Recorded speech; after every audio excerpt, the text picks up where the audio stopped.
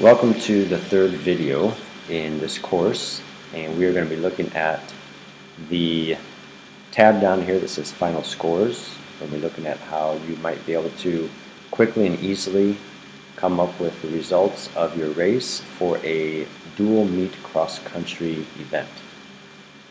Just to remind you what we've done so far, if maybe you're watching these videos out of order, which would be fine, here, this tab right here, this sheet is the roster where you're going to put the names of the competitors, the athletes here. You're going to put your school name or your group name, your team name. Here in column D, you're going to have the race, maybe it's the distance or a special name of the event or whatever you want to put there. And then we have gender, male or female.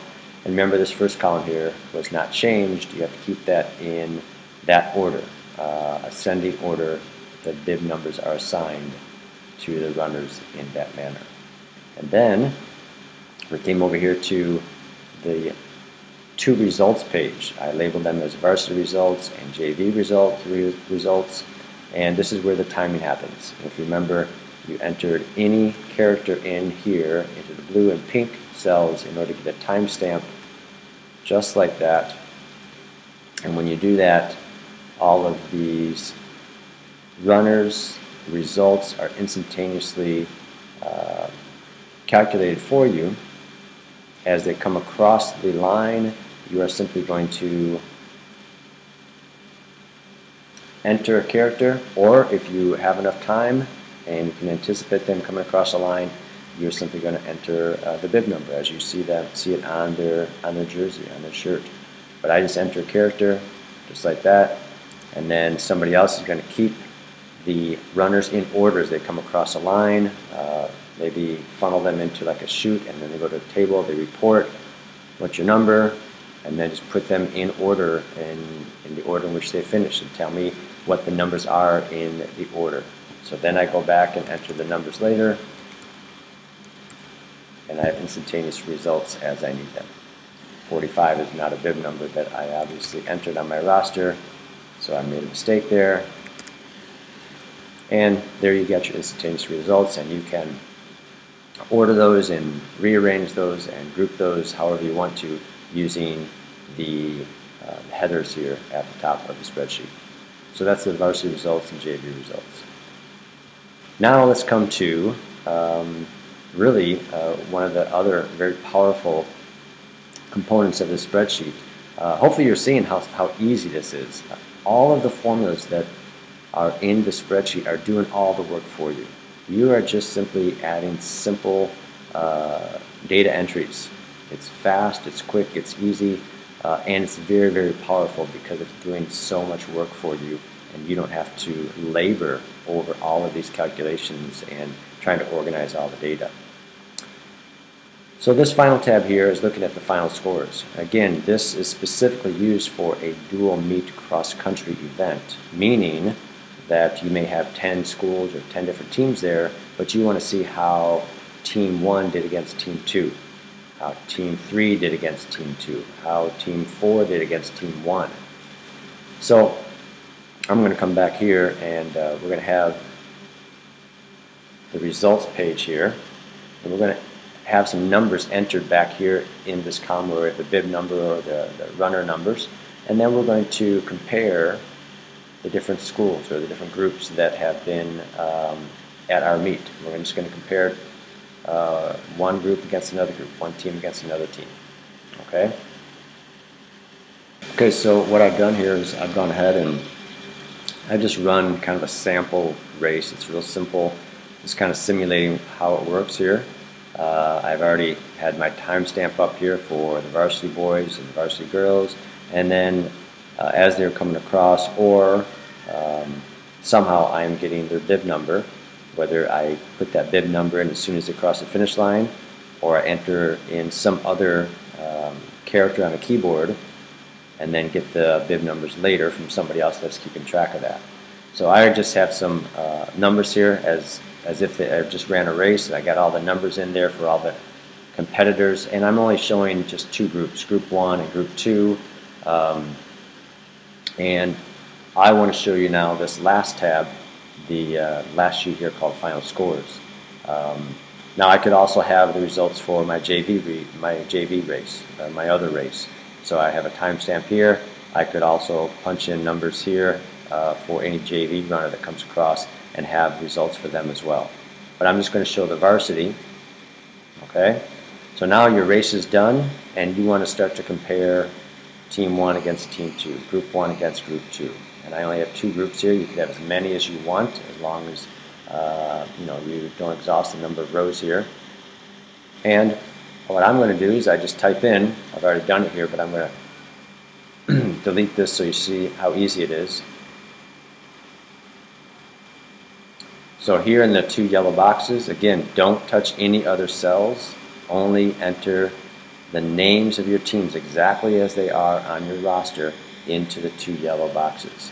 So here, Team A, I've called them Group 1, and as soon as I enter Group 1 and I hit return, it's going to, as you see right here, come up with their scores.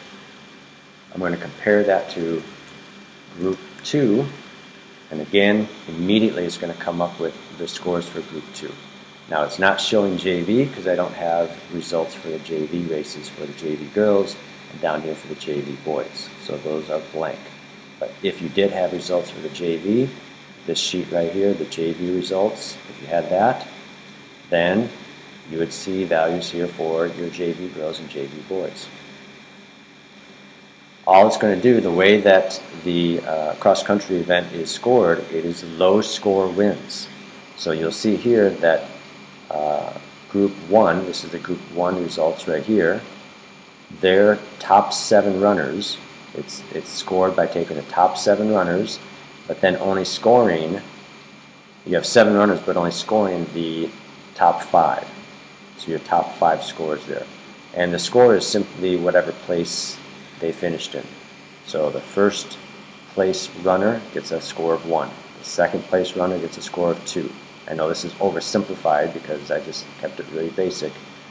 So this Group 1 or Team 1, they got a total score of 15. It's the sum of the score, the placement of the first 5 runners for that team. Group 2 or Team 2, all of their runners came in different places here. Okay, so you'll notice here that this runner here scores an 8, but they came in 11th place. Why did that happen? That's because the other team has 7 runners, and those 7 runners, even though the top 5 are scored, those 7 runners can push the score of the other team higher. So you notice that runner 6 here and runner 7 of the other team came in before this particular runner. So he gets a score of 8, and this person gets a score of 9.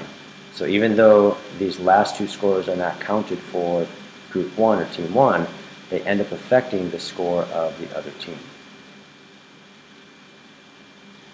So you take the top 5 scores here, add them up, even though you have 7 runners. Those 7 runners are called pushers, and they can push the other runners in the other team kind of to a higher score, a further back, and that helps your team.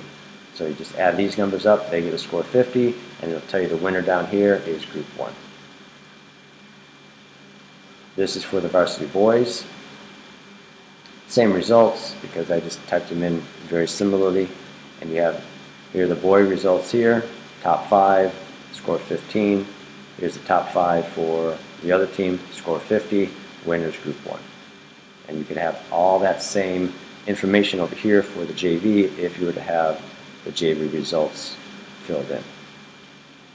Quick and easy, fast, dependable. It saves you so much time, and as a result you can give some instantaneous results to all the teams that you invited to your race. Now you could, if you wanted to, you could take this tab right here and you could copy that and have multiple tabs just like that, have multiple sheets that are called final score 1, 2, 3, 4, and you could have Group 1 versus Group 2, Group 1 versus group 3, group 1 versus group 4, and so on and so on and so on, and match up all the possible pairings in your dual meet. Okay? So, fast, easy, efficient, powerful, and very, very helpful. So I hope you are going to benefit tremendously from using this scoring and timing spreadsheet. I hope it is something that you can use frequently, and that it saves you lots of time, it gives you efficient results, and it makes your organizing of the race much, much easier. There is a bonus video, so if you are going to watch the next video in this course, I just show you a spreadsheet that I'm throwing in as a bonus. That is, I altered the spreadsheet just a little bit in order to accommodate an staggered start, which means basically you've got everybody in a race, but they're not all starting at the same time. And we did this for an aquathon or aqua marathon, where they're swimming and running. So I hope you're gaining a lot from it, and if you're going to watch the fourth video, how I altered this spreadsheet, I'll see you there. Thanks so much.